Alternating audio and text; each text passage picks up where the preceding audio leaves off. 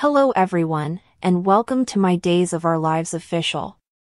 I hope everyone is having a wonderful day. Before we begin, please hit the subscribe button and give this video a thumbs up. Stefan asks EJ whether he slept with Gabi again while they are at the bistro with Ava. Up until Stefan makes a threat to testify that he concealed Jude's paternity from Eric, EJ plays coy. Giving in, EJ acknowledges that they didn't share a bed, but Gabi wasn't lying either. He walks out, criticizing Stefan for ruining his marriage by having affairs with women like Ava. EJ's doublespeak infuriates Stefan, who surmises that EJ and Gabi must have slept together this morning. Gabi is therefore leading him 2-1. "Want to assist me in balancing the score?" he asks, grinning at Ava. She winces. Stefan tells Ava that they have good reason to want to get even with Gabi. Thus, they ought to fetch a bottle of wine, return to the estate, and show off for her. Ava urges him to shove his job and his friendship because she feels humiliated. Stefan expresses regret. Although he acknowledges that he was being misogynistic, the idea of Gabi and EJ enrages him greatly.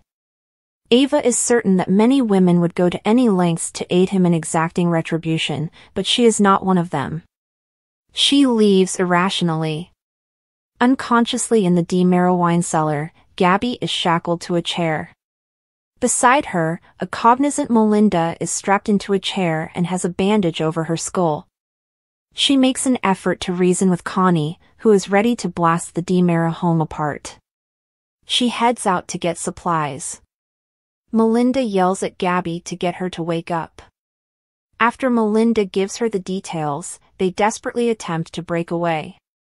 As EJ rings, Gabi notices her phone on the floor and quickly moves in its direction. Days later, Connie kidnaps Melinda and Gabi.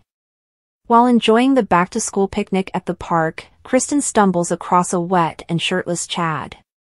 She thanks him for putting himself through the dunk tank in her capacity as PTA treasurer. After she hits 3 bullseyes, he mocks her. Despite the fact that he is her least favorite brother, she quips that she couldn't resist. Abigail, she assumed, would be present. He notes that the children are unaware of her return.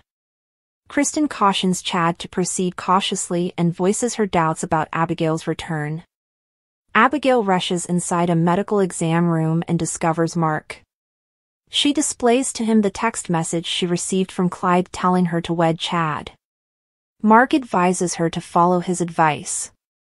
She fears that Chad would eventually see right through her, even if she is able to persuade him to marry her. Mark remarks that's preferable to the results of not doing it. Abigail observes after admitting that he has all the cards, Clyde feels bad about Chad. Mark scoffs, "Don't tell me you're falling for him." "Of course not," stutters Abigail. "He is merely a kind man who is undeserving of it."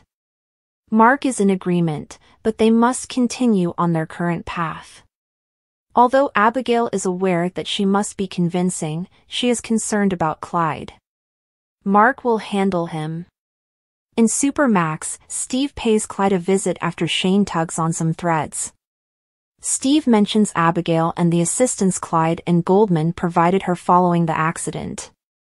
He questions how John got to be in Poplar Bluff with Abigail, nevertheless. Clyde surmises that his guys were laboring for a different employer. Steve rejects it. Steve promises to have the ISA remove Clyde from the premises in exchange for his answering a few more questions honestly as he begins to leave. Clyde knows it's a bluff and laughs in his face. He yells at the security officer to release Steve. After Steve goes, Mark arrives. In the park, Chad becomes combative with Kristen and withdraws to answer a phone. When Kristen sees Connie, she reprimands her for telling Gabi that Ava is having an affair with Stefan. "Watch how she walks at work," she warns her. As she walks out, Connie murmurs to herself, "You watch yours, bitch."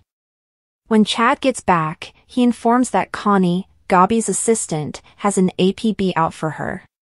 Chad heads to retrieve the kids while Kristen makes a police call. EJ leaves Gabi a voicemail in the square. If Stefan had told him that they were sleeping together, he would have liked a heads up. While he didn't want to accuse her of lying, he also didn't want to provide Stefan with additional evidence against him. From now on, they have to get their stories straight. Gabi notices that EJ left a message in the cellar. When she doesn't hear back from him, she hopes he would come seeking for her. She tells Melinda that they had retaliation sex and that they nearly had more this morning but decided against it. She told Stefan a falsehood, nevertheless. Melinda steps in to warn her that they are not safe. Gabi stops moving toward the phone because she fears she won't live long enough to inform Stefan. That you still love him? A frustrated Melinda asks, finishing for her before telling her to proceed. At the Horton house, Chad is shocked to see Abigail in the living room after bringing the kids upstairs. She looks at a piece of scrap paper, shoves it into her bra, and turns to face him. Breathlessly, she says, something came back to her. Mark warns Clyde that if he continues to badger his sister about Chad, people may start to suspect him at the prison. Clyde responds that she must work more quickly in order for him to fulfill his ambition of obtaining the full DiMera money. He threatens to divorce them both if Mark doesn't get his sister engaged to Chad. EJ wrinkles his face at the bleeding end of a fire poker in the DiMera living room. The door to the secret wall is ajar behind him. In search of Gabi, EJ enters the empty DiMera living room. While making himself some coffee, he discovers a bloodied fireplace poker lying on the floor. With a shopping bag, Connie makes her way back to the wine cellar. She takes Gabi's phone and opens her bag to reveal a handmade bomb. Connie refuses to listen to reason from Gabi or Melinda. She jokes, "Have a blast," and pushes a button on her explosive.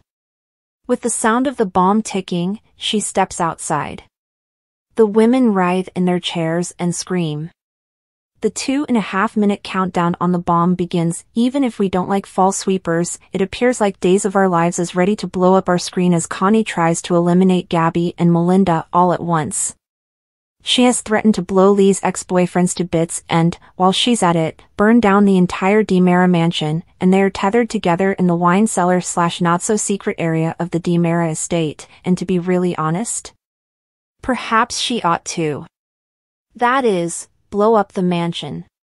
Not murder Melinda and Gabi.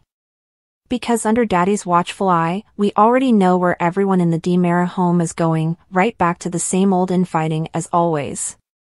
You don't think we're real? Let's recap the situation. We can all be sure that EJ will immediately return to battling for DiMera Enterprises and wresting it away from Kristen because Paulina is in the process of removing him from his position as DA and reinstating Melinda. Additionally, he'll probably be successful because she'll be preoccupied with getting Brady back. While Stefan is already returning to Ava for a Jake second chance, Gabi will have timed everything perfectly to get EJ to do what she always wanted and climb the corporate ladder in the company.